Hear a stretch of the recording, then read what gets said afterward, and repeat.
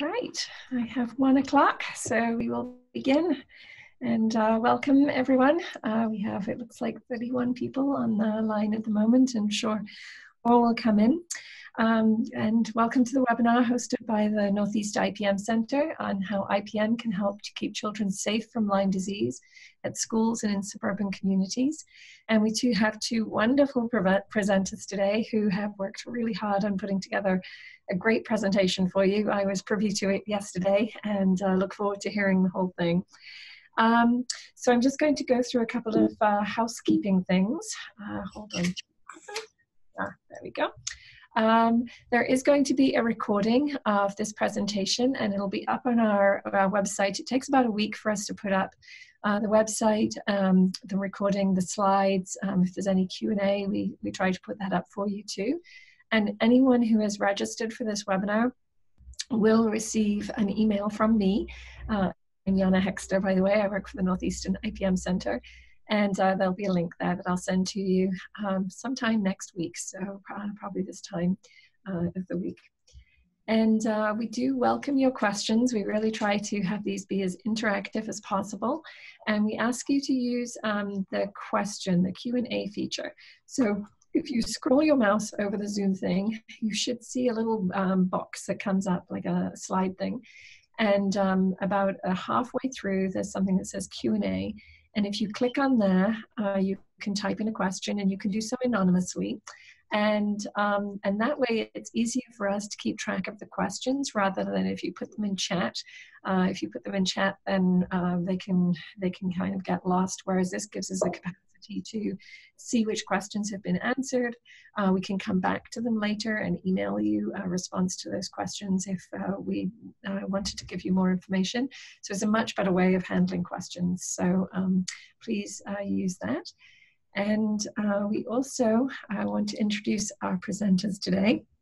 We have Andrew Lee. He's a research entomologist with USDA's Agricultural Research Service, and his research focuses on developing and validating new IPM tools for tick control and Lyme disease prevention. He's a principal investigator for the USDA-funded area-wide tick IPM project, which he's going to be talking about today. And he receives funding from the Department of Defense's Deployed Warfighter Protection Program to develop novel tick control personal protection tools and products. And he's part of the Federal Vector-Borne Disease Integrated Pest Management Working Group. So welcome, Andrew. Thank you. And Kathy Murray is an IPM specialist and entomologist, providing statewide technical support for IPM adoption in agricultural and non-agricultural communities.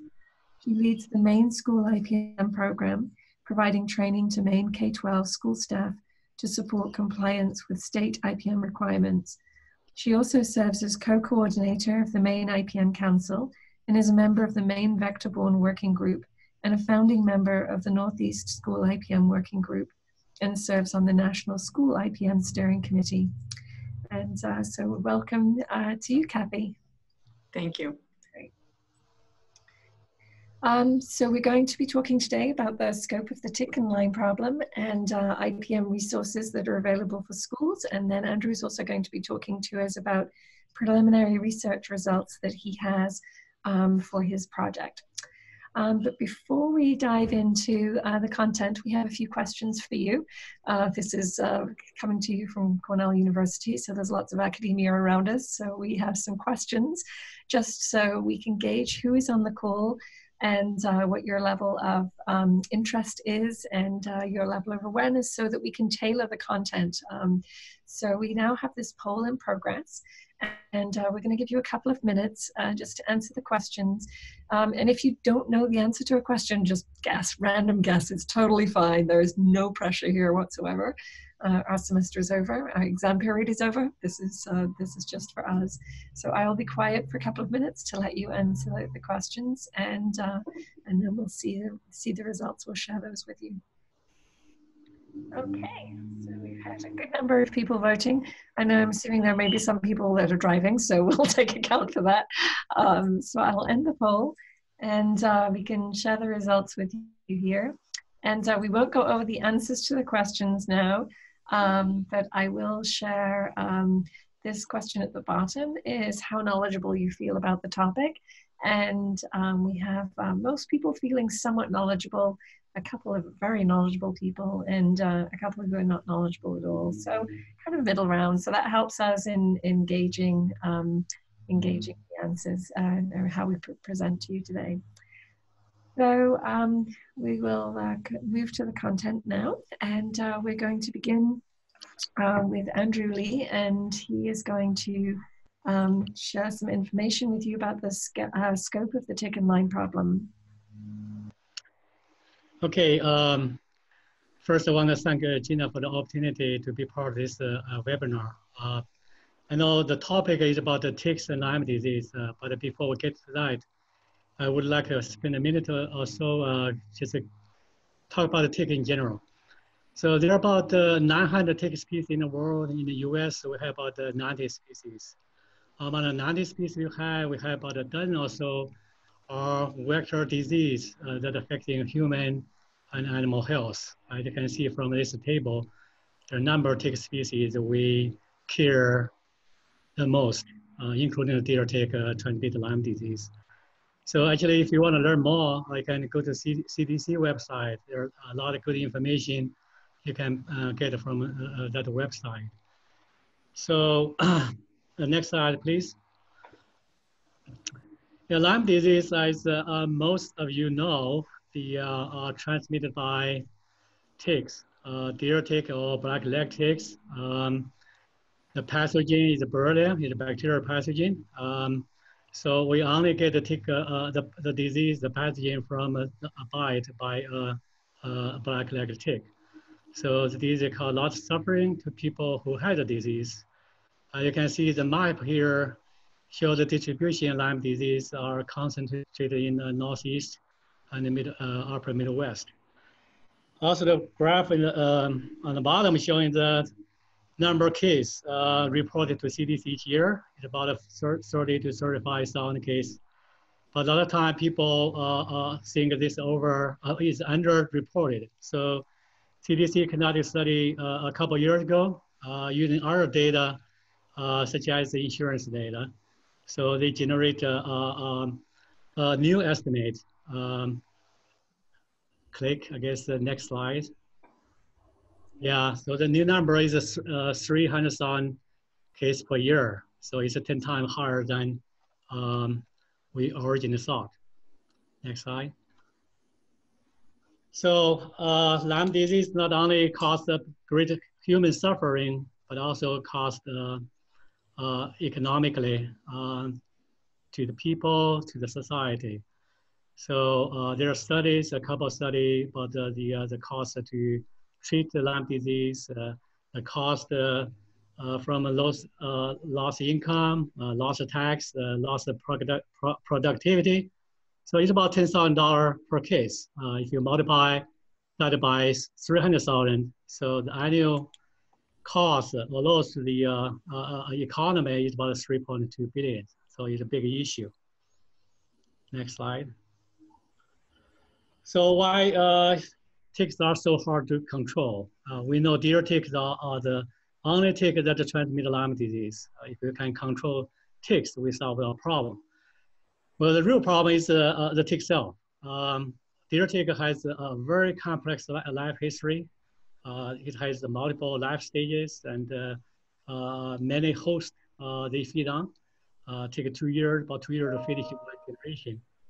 So very hard to control. But they feed on animals and has every opportunity they can get on people. So if you look at the graph on the right, it shows the seasonality. Yellow line here is the rainfall season. Now we are in May. It's just the beginning of the rainfall season. Well, the nymph really are the one most responsible for transmission Lyme disease. You can see the graph on the bottom. See the number of people contract Lyme on a monthly basis. You can see these two really match very well. Next slide. So where our ticks are in the environment? A study by Dr. Kirby a couple years ago, well, close to 20 years ago, basically the question, where do people get ticks? So the study indicated the majority of the time, the 75% of the time, we pick up ticks from our home, the backyard, front yard, near our home. The picture show here is a nice maintained backyard, probably, where ticks are in the backyard. Probably not find them often in the middle of the yard, but when you're closer to the edge, where grass, the wood area, that's more ticks are found. But as I mentioned, the tick feed on rodents, feed on deer, so these animals carry ticks around. So the feed tick as a host also carry and spread the ticks everywhere. Next slide. So this is a webinar about protect kids, children from tick bite and Lyme disease. Actually, if you look the map showing a school in Maryland, which is surrounded by wooded area. So there's a very good tick habitat, a good deer rodent habitat. So we had all the component to for ticks.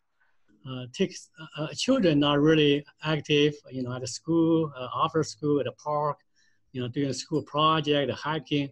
So they are definitely in danger getting tick bite and Lyme disease. Next slide. Actually, this graph from the CDC website is showing the age distribution of Lyme disease. So there you can see there are two major peaks. One is children, 5, 10-year-old. The other peak is 50, 55-year-old. Actually, children have more children probably getting Lyme disease than the older group. Among the children, you can tell the boys had more boys have Lyme disease. So definitely school children at a higher risk compared to other age group in the population. So that's to highlight the need for developing a better understanding, better control for IPM to protect children at the school. Great, thank you. It looks like we don't have any questions. This often happens at the beginning of the webinar. The questions kind of come in towards the end. If you do have a question, use the Q&A bar, the Q&A feature in the bar. If you scroll over the presentation, you'll see. If you click on there, you can put in your question, and next time we take a question break, we can answer it. So we'll move on, and Kathy is going to talk about tick management in schools.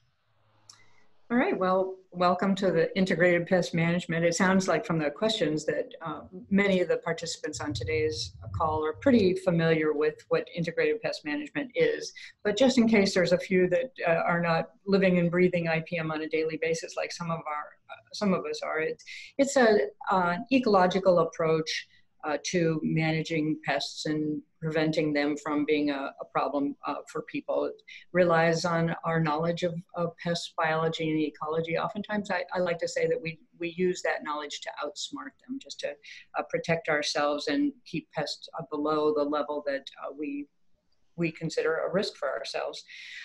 Integrated pest management, when it comes to ticks and on school grounds, the specific details vary depending on each situation. So they're customizable for each site, but there's 4 basic components of any integrated pest management, which is program, which is identifying and monitoring the pests, developing an action plan that identifies who's responsible for what and what actions are going to be taken and what kinds of triggers might serve to trigger those actions.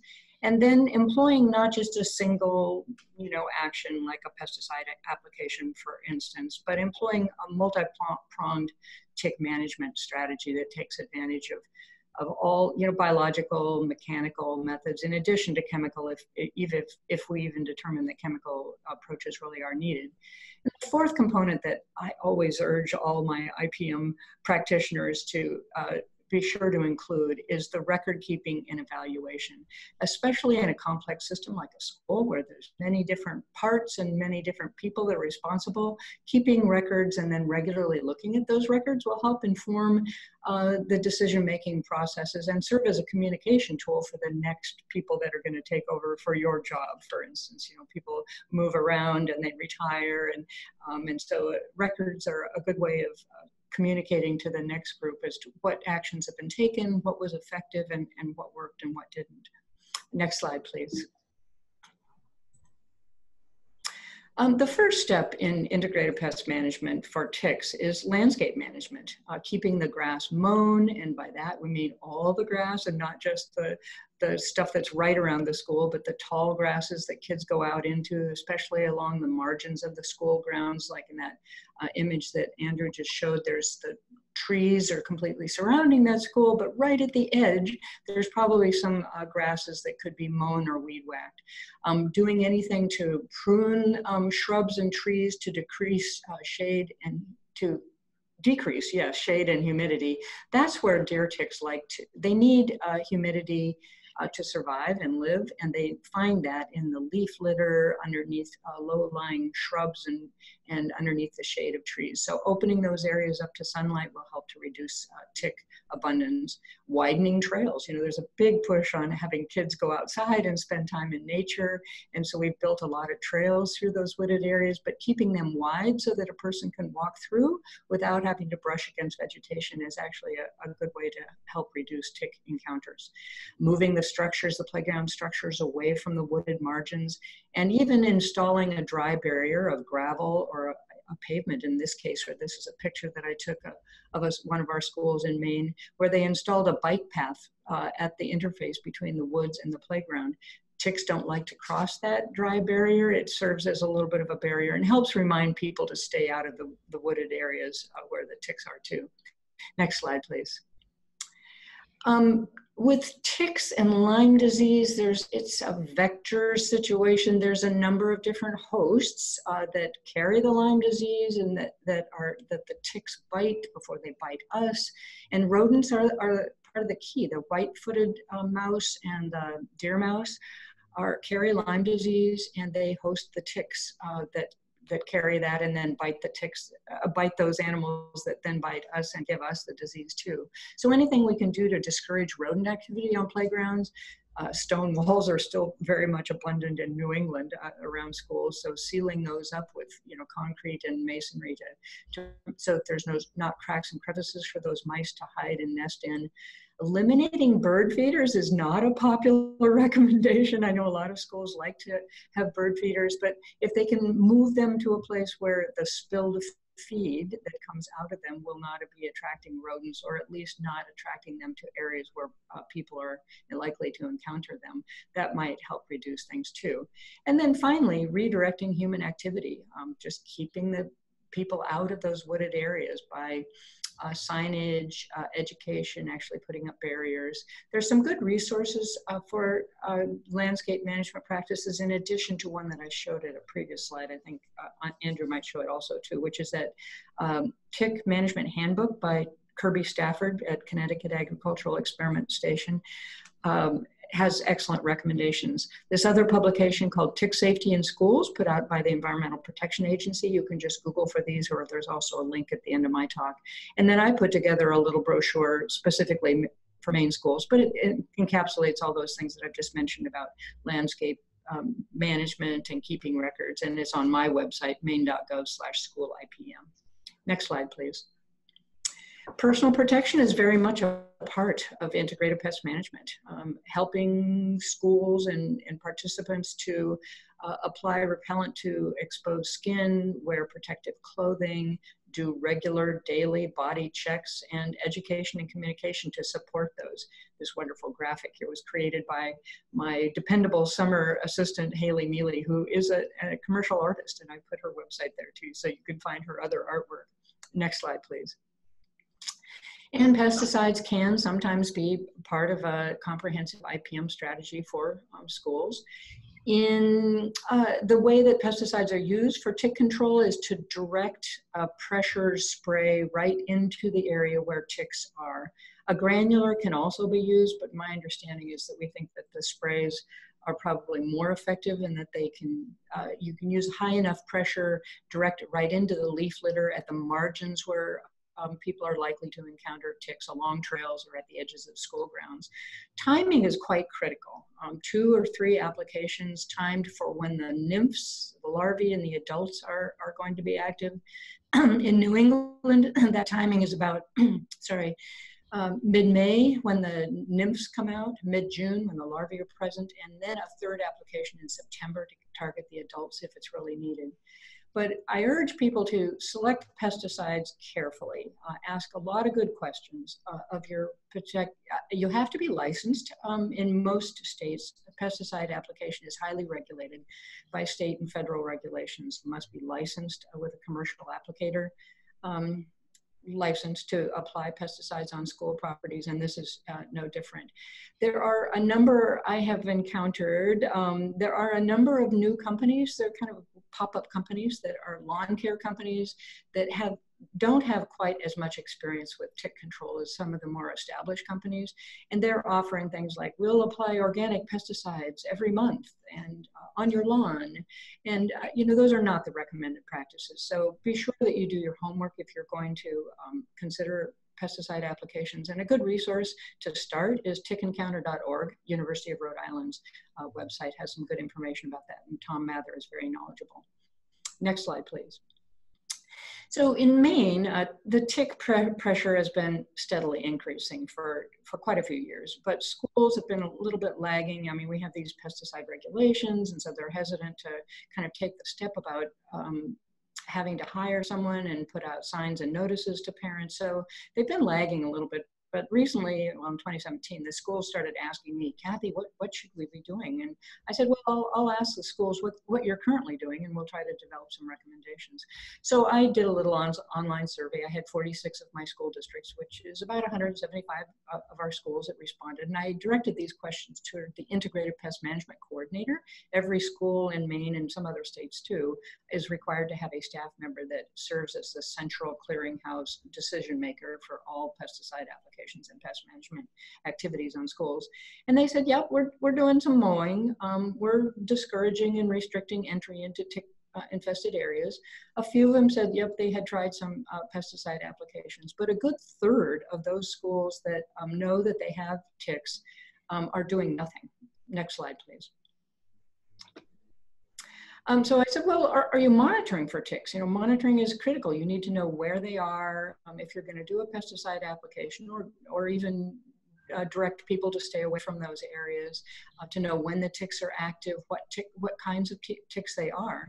And so I asked that question, and almost half said, no, we're really not doing any monitoring.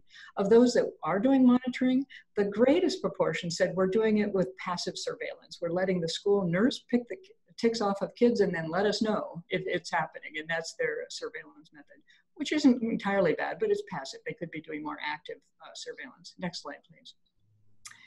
So I always use it. In New England, we're proud of our sports teams, of course, and we're talking to these IPM coordinators. Most of them are school facilities, hands-on kind of guys, so they appreciate this, example of the team captain, and I tell them, you're the team captain, but you've got all these other team members, and you really need to use them and include them in your decision-making communication processes. The teachers, the coaches, the office staff, everybody plays an important role. The nurse, as we've just mentioned, she or he is doing diagnosis, removing ticks, and they're an important key in communication and education too. Next slide, please. So when it came to those school nurses, we came up with this idea that school nurses really could play a really important role in helping schools to advocate for and implement integrated pest management practices, as well as being a really critical element in education and direct action when ticks are encountered in schools. So as a member of the Northeastern School IPM Working Group, which is a group of professionals like myself and volunteers, and it's open to anyone. You're all welcome to join. We meet bi-monthly by conference call. We put in a grant proposal and we were funded by the Northeastern IPM Center to connect school nurses with good, reliable tick information, well, pest information. Next slide, please. This was a 2-year project. Well, why did we pick school nurses? Well, like I mentioned, they're first responders. They're trained to use evidence-based practices. That's what nurses and medical professionals do. They take their leadership and education role quite seriously. That's one of the major tenets of the National Pest Management, National School Nurse Association practices and policy statements. And they have strong networks. They're very well connected, both at the national level and at the state and regional levels too. Next slide, please. So we did a needs assessment. We did an online survey. We had 827 participants from 10 states. We followed that up with a video conference where we did another survey. We had 27 participants from 5 states participating in the conference. And I've posted a summary of those findings and the recorded conference on that my website, maine.gov/schoolipm. Next slide will show us what they found. So I asked them, how concerned are you about a whole array of pests? And ticks was their #1 concern, followed by mosquitoes and lice and a few other things. Next slide, please. And I asked them, what do you need? What do you want? And they said, we need concise pest-specific information assembled into a packet with clearly written protocols, action decision guides, communication tools, and we want this on a website. So we said, we can do that. And they said, we could use some training too. And webinars is the best way for us to get training, but we'll also participate in online self-paced modules. So next slide, please. So we did that. We developed some guidance documents for nurses, one for ticks, of course, and these other ones. Next slide, please. And on the back of each one of these guidance sheets, it has what they were asking for, the guidance flowcharts to tell them what are the recommended actions and options for them to do. And we were sure to include the parts about keeping records, reporting it to other people, monitoring as indicated by these, the text in these circles here on the back of the tick management workshop, tick management guidance protocol. Next slide, please. We developed some other communication and outreach tools, some little wallet cards, a little tick kit with a tick removal tool, a magnifying glass, our little wallet cards, a little vial to put a tick into. And I used my gal Haley there to develop some wonderful posters. And we've just put the posters and all of these other materials, except for the tick kit itself, but the components that go inside the tick kit are all on the Northeastern IPM website, Northeastern IPM Center's website. Next slide, please. We've been going on the road to tell school nurses about these. I've been to the annual conference, the NASN, National Association of School Nurses conferences. They have been very collaborative and very supportive of our projects. Anytime we have announcements for webinars, new resources, training opportunities, we send it to the School Nurses Association, and they're happy to post it on their blogs, their social media, and their newsletter, their weekly newsletter. The state and local school nurse associations have also been really supportive and really appreciative. I just went to the New England School Nurses Association conferences last weekend and gave out a lot of our materials, and they were snapping them up. They like those. So next slide, please. We did work with NASN, the National Association of School Nurses, to update tick-borne illness prevention assessment and care online training module for school nurses. It's available at this website here. Any school nurse can take, anyone actually can complete it. You don't have to be a member of the association to take the course, and it's available on this website. Nurses can get 1 1/4 continuing education credits for it. I worked with Tom Mather. I should recognize him at the University of Rhode Island, and school nurses helped to update this module for them. Next slide, please. I just wanted to mention some other places and other resources where school nurses or anyone can get good information. The Northeastern IPM Center, there's their link. Kevin Judd, their webmaster, helped to set up a special website just for our working group. That's neipmc.org/schools, and that's where we've parked those guidelines, posters, wallet cards, fact sheets for school nurses. In addition, there was an existing training module on not just for ticks, but specifically on pests in schools. and it's at a website called The Pest Defense for Healthy Schools. It's sponsored by the IPM Institute, a nonprofit organization out in Wisconsin. So those, you can complete a certificate training module if you're a school nurse, you're a custodian, anybody works in schools, or if you just want to know what kinds of training, anyone can take these modules, and you get a certificate to prove that you've completed the course. E-Extension also is another great place to get a lot of resources. There's a website called iSchoolPestManager.org, which also has access to those training modules that I just mentioned, and as well as additional resources. And finally, the U.S. Environmental Protection Agency has a website called Managing-Pests-Schools, and that's where you can find recorded webinars and other good resources. And I think that's my last slide. Great, wonderful. Well, if you have a question, now is a good time to pop it into the Q&A. It looks like we don't have any, unless someone's typing one right now. I actually do have a question. If someone wanted you to come and present at a community organization or a conference, is that possible? Or do you have other people in your network who would be able to do that? Or if it's fairly close and largely local, I would be happy to do that, and I'm in Maine. But yes, we absolutely do have a good network.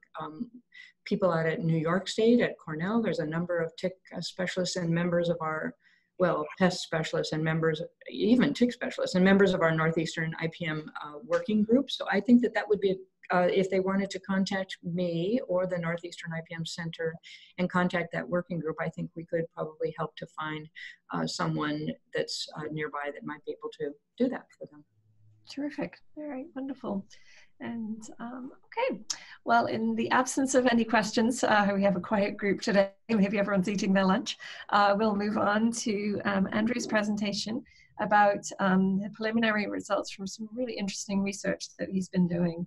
And if any questions come up in the meantime, just pop them in there and we can answer them towards the end.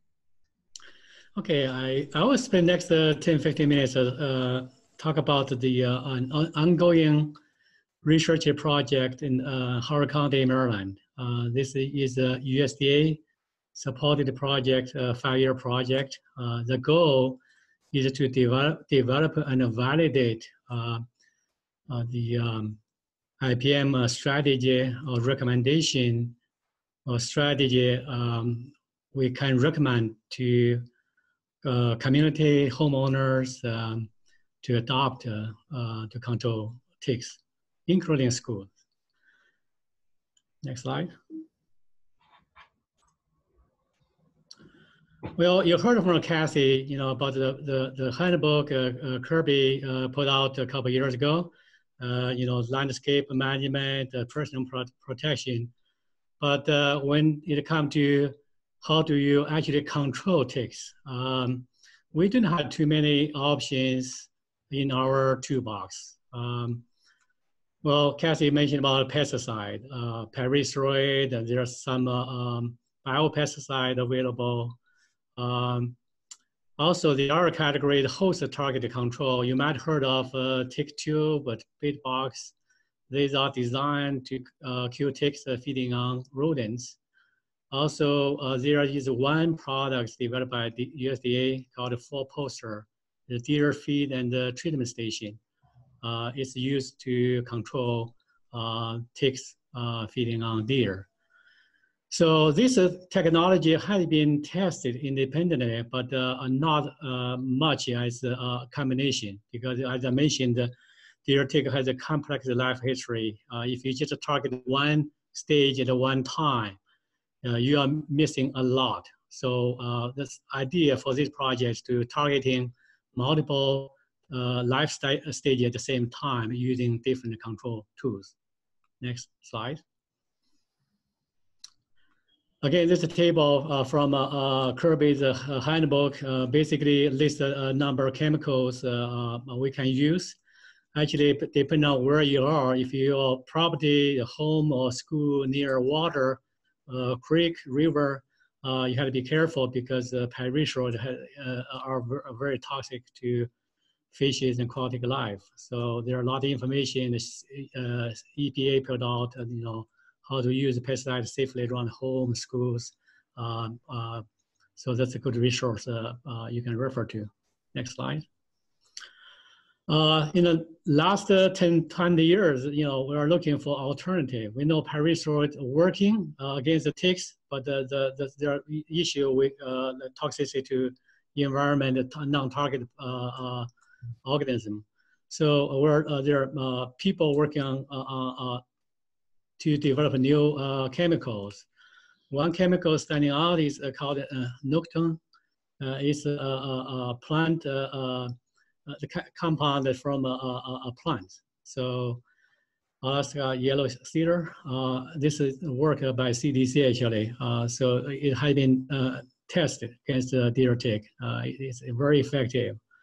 But no products available for use now because it's still going through EPA registration.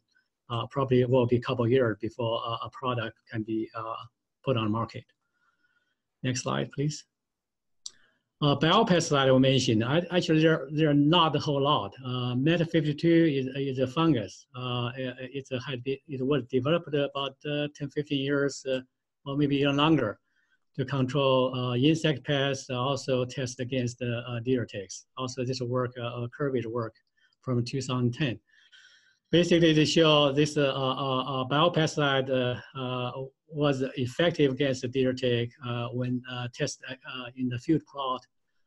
The problem is that this product was available last couple of years, but this year when I tried to get it for our project, we couldn't get it because they had some issues producing the material. So basically, we have a limited option in terms of choosing pesticide. Next slide. Yeah, I mentioned about fall poster. Some of you may know. It was developed by Dr. Matt Pond at the USDA in Texas. Basically, it's a passive deer treatment system. You use corn to feed the deer.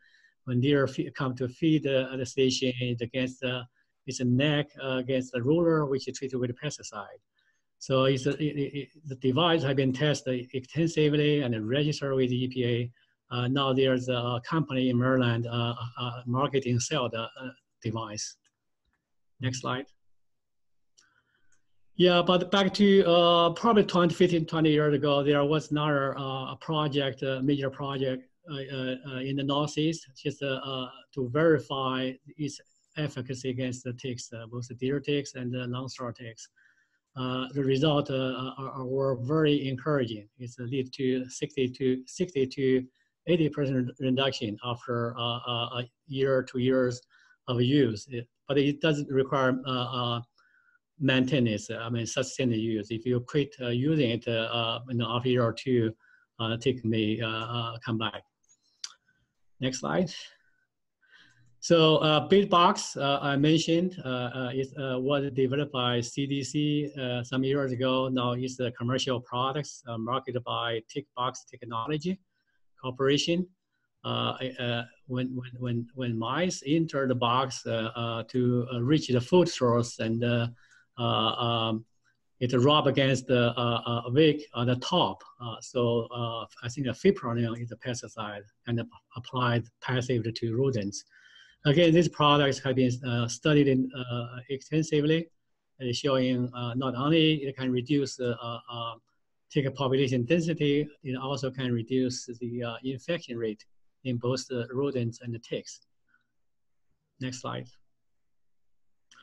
Again, as I mentioned, as the individual technology products, there has been some study in the past to verify its efficacy, but no study has conducted by combined use this device to see if we can achieve a better efficacy, better control. So that's how this project was designed, to test the combined use of 2 or 3 different tick control technology products to see its impact on tick population density, on pathogen infection rate, everything at a larger scale, at a community scale. So this project is supported by USDA. We have many collaborations, University of Maryland, Howard County, CDC, and Army Public Health. So you can see there are 7 locations that divide into 4 different treatment groups, which include 1 park serve as the untreated control. Next slide. Howard County, here we have a lot of deer and rodents, and the home are just right in the middle of the jungle. There are a lot of trees, a lot of animals, so the perfect situation for ticks, for rodents, for deer, for everything. So that's how we choose this particular location. Next slide. Because the study involved, doing pest control in people's backyard, really require a lot of regulation involved. We had to get a permission from a homeowner. We had to use the flyers, knock on doors to get sign people up to get their permission. So there are a lot of preparation going on before we start. Next slide. Yeah, this slide showing the general layout of the setup a test site. You can see there are 1 row of house in the middle there. You can see the treatment behind the house in the wooded area. So we have a transect that we can sample ticks, the yellow and green lines. We have the square showing the bait box placement. Green, blue, red dot here are the location for mouse trap. So we sample ticks, we trap mice, check for tick on mice, and collect tissues, blood from mice, and send to CDC for pathogen test. Next slide. Again, this showing a picture, my team working in the field, really hard work, working on mice, trapping mice. You had to deploy the device later in the day and get up very early in the morning to check the traps. Really hard work going on. Next slide. So again, this we started the project in 2017, first field season. Basically, 2017 was a baseline data collection. Last year, 2018 was the first year we deployed the treatment. So just some preliminary data I want to show you.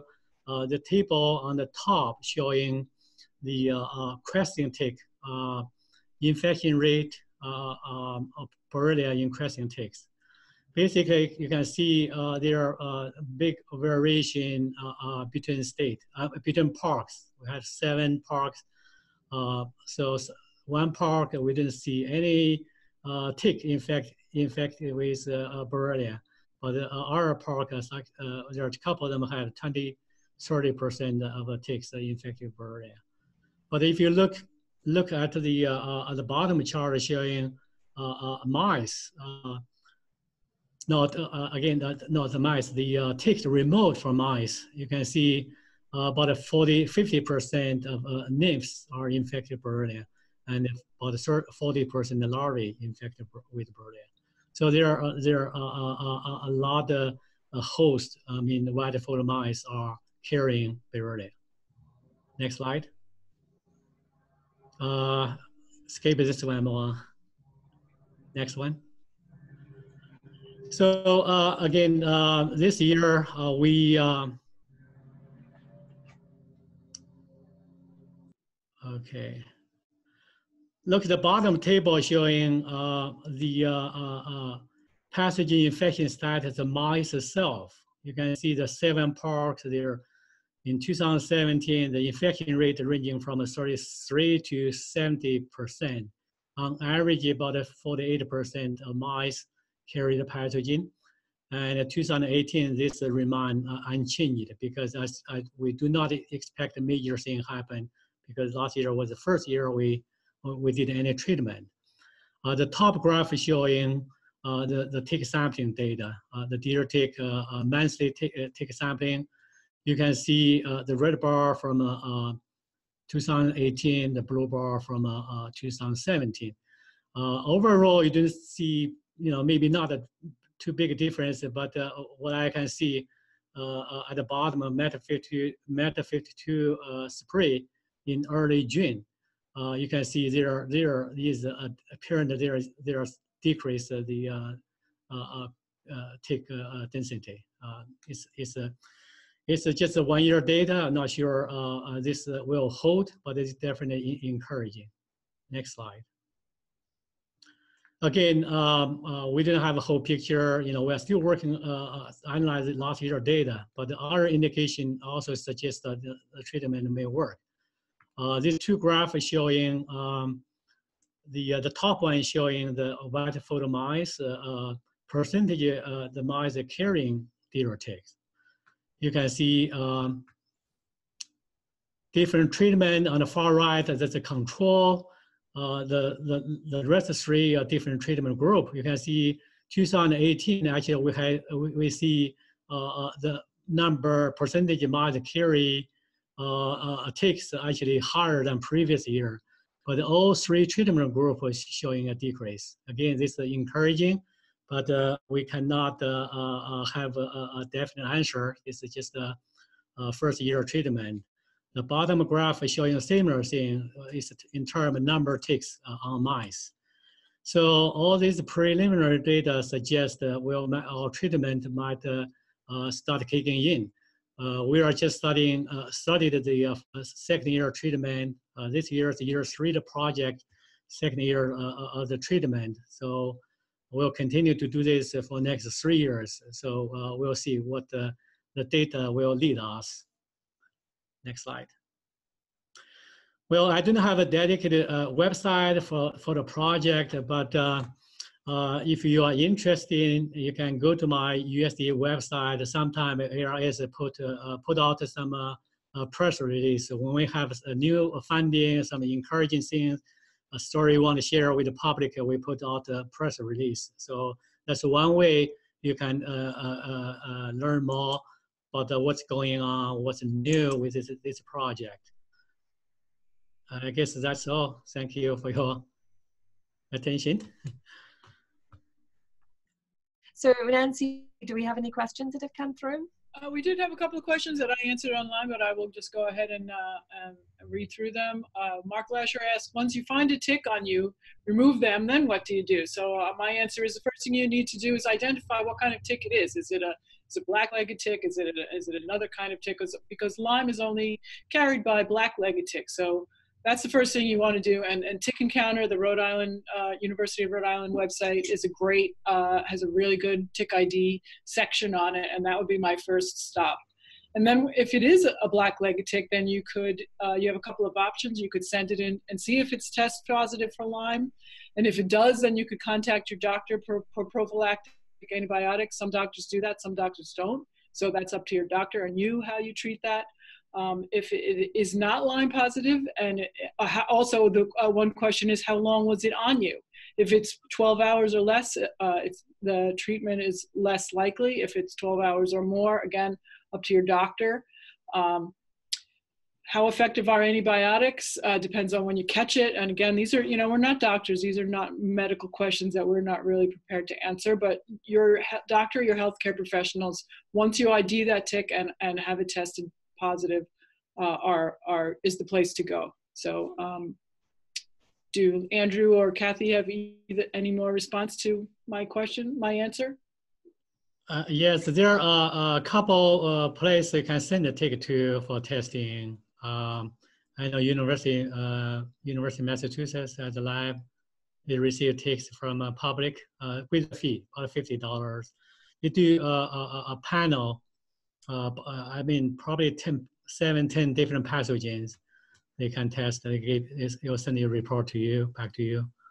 But also, I want to mention, if you find a tick attached to you, even if it's a long-throat tick, I would also, let people pay attention. Maybe send a tick for testing, because the long-throat tick do not carry Lyme pathogen, but they carry other pathogen, can cause a serious health issue to people too. Great. And I see another question came in is, what diseases are carried by the Lone Star tick? They are anaplasma, anaplasmosis. They are the one slide that I have showing a number pathogen the Long-Star tick carry. So there's a southern fever, something like very serious. One of my colleague, his wife was bitten by a Langstroth tick and developed a high fever very rapidly. And fortunately, she went to see a doctor. He got antibiotics, got that under control. I also mentioned the red meat allergy. I'm not sure, how many people know this illness triggered or caused by a bite by Langstroth tick. It's not a pathogen, just an immune response allergy. Thank you. And there was another question, but it looks like that got answered. So great. Well, if I could chime in a little bit on that tick testing question a little bit, that's a question that I ask the health professionals, epidemiologists quite a bit, because there have been, it is expensive. As Andrew points out, some of the labs charge as much as $50. You can get some good information from it, but I would hesitate, well, I guess I would caution people that do take advantage of that the US CDC doesn't actually recommend it, and that they think that the health professionals think that treatment should really be based on presentation of symptoms, though that precludes that idea about using a prophylactic dose of, why, if you have to wait till you get sick to get treatment, that's not necessarily very comforting either. But I guess I would just caution people that if the tick tests negative for all of those diseases, you probably can take a sigh and go, yeah, whew, I'm off the hook. But if it tests positive, that's when it's sometimes a little challenging to know what to do, because the ticks don't always transmit the disease. And some other, even if the disease is transmitted to you, there's not clear evidence that everyone is going to get 100% sick with that. So that I just mentioned that the federal health authorities, the US CDC, is actually not recommending that people have their ticks tested, though I know it's popular and it's tempting to do it because you want to know. Yeah, I agree. I heard the same story. From the CDC. Basically, if the tick was tested negative, you still cannot rule out the possibility you're getting bite from other ticks which you did not find. So you can say even test negative, you cannot let your guard down. Say, yeah, I'm totally safe, because our tick got on you. You were not aware that we may carry pathogen. Yeah. Thank you. Well, we'll move on now to have some more questions for you based on the not all the same as the first time, but they are similar. And there's also an opportunity for you to sign up for more information for upcoming webinars that we're having. And here we go. So here is the poll.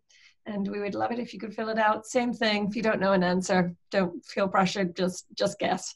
It's totally fine. We just want to get a sense of how much people have learned during this webinar. And so I'll give you a couple of minutes to complete that. So we'll end the poll, as I think most people have voted. And you can see the results. So it looks like the people who are not knowledgeable or only slightly knowledgeable have moved, so that's good. What is a good way to monitor and find where and what kind of ticks are active on school properties? And Kathy, do you want to give the right answer for that one? Oh, you're on mute. Hold on, I will unmute you. There you go. Okay, question number 4 was the question, or yes, right? Yep. What is a good way to monitor and find where and what kind of ticks are active on school properties? Yeah. Yes, I would advocate for active surveillance in addition to passive surveillance, of just monitoring when passively, meaning reporting when kids or anyone feels like they picked up a tick at school. But even more effective is active monitoring using a square, a 1 meter by 1 meter square light colored piece of cloth attached to a stick or a string, and corduroy or a flannel work really well for that purposes, and dragging it over the vegetation in areas where you suspect there to be ticks. or even if you are not sure that ticks might be there. And the ticks, as Andrew mentioned, they have a behavior called questing, where when they don't always quest, but if the conditions are right, they will kind of stand up on their hind legs, put their front legs out and grab onto something that is dragged over them, an animal, ourselves, our clothing, but this square cloth. And then you can turn the cloth over, count how many ticks are there, identify which kinds and what stages of development the ticks are, and use it to identify where ticks are active, which kinds of ticks are there, and what time of the year they're active. Okay, great. And what role can school nurses play in tick management on school grounds and in their communities? And we had 100% voting for all of the above. So is that correct? Okay. That's correct. That's right. Can our school staff spray an organic tick control product on school properties? Well, that varies by your state and local regulations. Most states, as far as I'm aware, do not allow the school staff, unless they have a commercial pesticide applicator's license, to apply any pesticide products. So an organic tick control product would definitely be a pesticide, and you would need a commercial pesticide applicator's license to use that on school properties in most states. I would say probably 98% of the states. Certainly all the New England's, I'm not positive about New Hampshire to tell you the truth, but most states. So check with your state and local regulations. Some communities are not allowing, they've developed municipal ordinances and don't allow any pesticides to be used. All right, thank you. That's good to know, because there was some debate on that one. And can our school purchase and use tick boxes and tick tubes on school properties? Do you want to answer that one, Andrew, or should I? Okay, maybe I'll answer it. We'll take about bait box and tick tube. Not sure about tick tube, but bait box require professional maintenance distribution. So really, it's not up to individual, even a school employee, a homeowner. It's really had to be handled by pest control company. Okay, all right, thank you. And several companies have offered to spray our sports fields monthly with a natural garlic-based product to prevent ticks. Would this be effective? I think garlic can have a slight repellent effect, but it doesn't last very long. And it's certainly not going to kill very many ticks. And targeting the sports fields where the lawn is already mowed low anyway, it wouldn't be my choice. General recommendation, if you're going to use a pesticide, is to use a high enough pressure spray to direct it into the wooded area where the leaf litter is, maybe shaded perennial beds if there are ticks present there, and use a licensed applicator and select a product that is known to be effective. We'll have comments. There are lots of natural products on market. You know, they'll have label big name tick on the container, but very few products have been tested. You know, scientifically say prove it's working.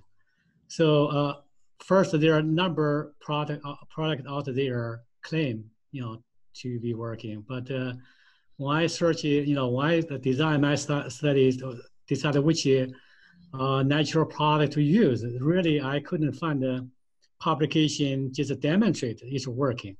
So my point is you have to be careful. You may spend the money doing all kinds of things, but it may not get the result that you are wishing for, because the efficacy, some of the products have not been verified. Also, a monthly spray, we know you had to target the tick population which caused the problem. So the timing is critical. If you have to know where the population started increase, just a regular monthly spray, I think it's not going to be, at least not going to be cost effective. All right, great. I think we answered the question about whether you should have a tick tested. And So thank you very much for people for answering those.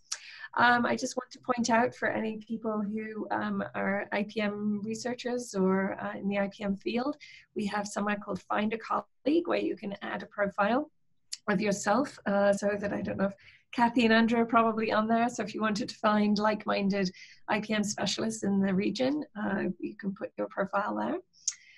The archive of today's webinar will be up on our website next week. And if you go back to this link, you will find it. And also I will email everybody who's registered for this webinar so that they have a copy of it. We have another webinar next week on industrial hemp IPM. It looks to be another fascinating topic and webinar, so I look forward to that. Please feel free to spread that in your network. And this is hosted by the Northeastern IPM Center. We're funded by USDA NIFA to do the work that we do. And then also we have a whole long list of acknowledgements for Kathy's work, with great, thankfully, and also for Andrew's work. So none of this would be coming to you without significant funding, usually from the federal government. So when you're paying your taxes this year or had paid your taxes this year, some of it's gone to this. And so I just want to say thank you very much for everybody's participation. And if you have any other follow-up questions, feel free to contact Andrew or Kathy or myself. And I hope you found this webinar valuable. So thank you, Kathy, and thank you, Andrew, for your years of education and experience and all the work that you've done so that you can just pop on a webinar and answer these questions. And do this so knowledgeably. It's a pleasure. All right. Okay. Bye-bye. Bye. Bye. Thank you.